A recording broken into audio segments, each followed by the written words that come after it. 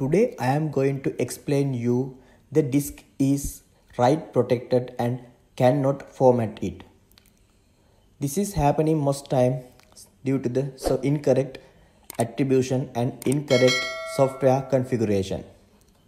First of all, you can find command prompt using cmd keyword on search or run. Now you can type disk part just like this. You can see it is loading. It is also just like a window. Now you can see disk part allocation here. Now I hope to explain you some command. List disk. Type in that.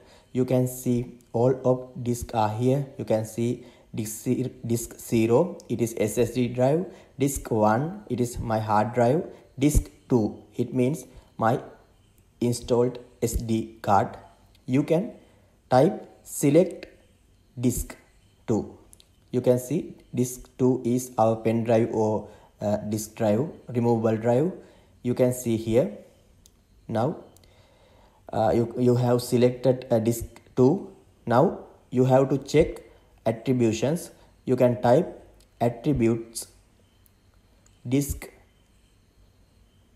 2. It is very simple. You can type attribute disk. You can see here some details, attributions, current read-only state, yes. You can type attributes disk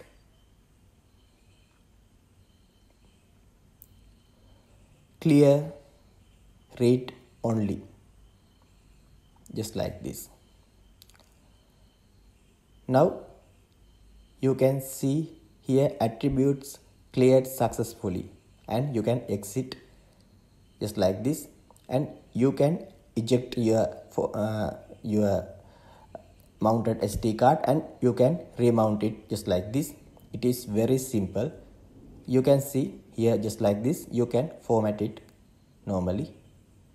You can see it is formatting very well. Thanks for watching my YouTube videos, and we are cordially invite you to subscribe our YouTube channel to get new technical updates.